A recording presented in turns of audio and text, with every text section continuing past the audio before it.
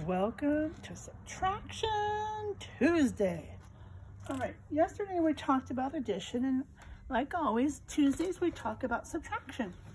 Well, subtraction's just like that. It's just like addition. It's a pattern. So if I have the number 49 minus 23, I could connect my ones and connect my tens. 9 minus 3,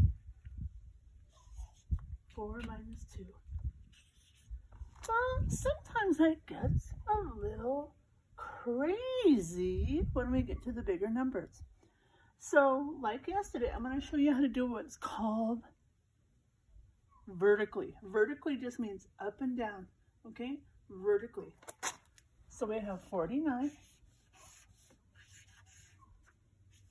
and 23. Now, because I don't like to get confused, because it's much harder to do your math if you're confused. So I'm going to separate my numbers. I'm going to draw a line. Okay?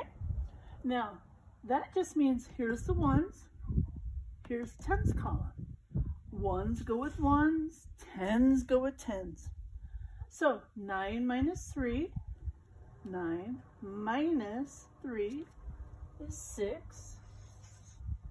4 minus 2, 2.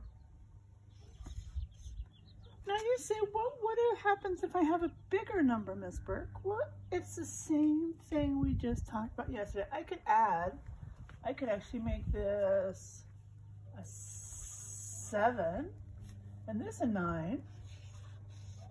But I want to draw my line separating them. Remember the different rooms.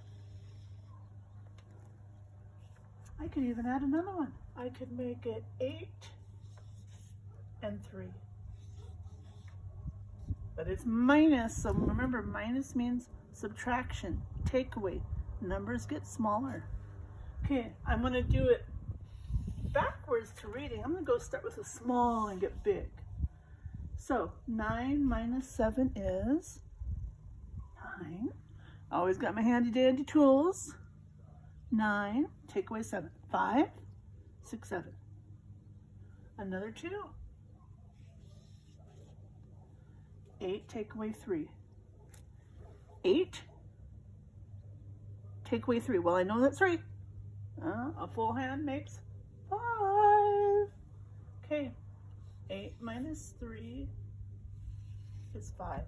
This line across here is kind of like your equal sign for a vertical problem. 8 minus 3 equals 5. Now, let's try one more, and we're going to try simple. We're going to start this horizontally, then we're going to do a vertical, then we're going to do a number bond to see if we're right. Okay. So I have the number 87 minus, how about 20, no, let's do 32.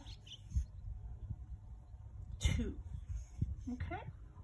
Now first step, that's right, connect the ones. Second step, connect the tens. Okay, now I'm going to stop there. I could finish the problem, but I'm going to turn it into the vertical problem right now. 87 minus 32. Excellent. Good job. I'm going to separate them into their different rooms. Ones, because the word one begins with an O. Tens begins with a T. Awesome job. Okay, I'm not going to do it, the answer yet. I want to show you all the different ways. Okay, here's our number bond. We know that when we do a number bond and it's subtraction, the first number is going to go up here. Our second number goes down here. Whatever's the answer goes over there. Now, let's do one at a time. 7 minus 2. 7, take away 2, that leaves 5. 8,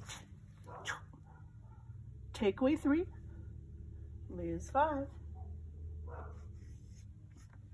Well, we have 55 from this one. Let's see if this one's the same. 7 minus 2, 7. I'm going to do a strategy called counting backwards. 7, 6, 5.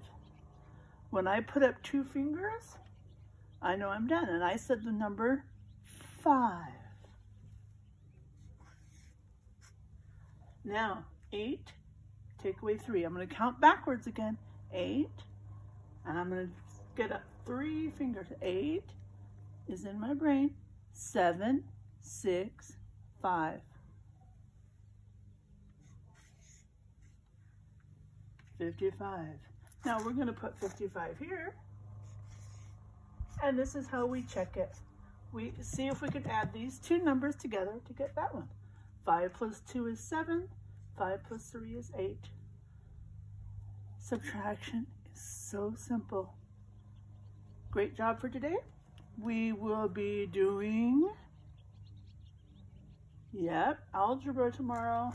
All right, I'll be back tomorrow. Same bat station, same bat time. Bye.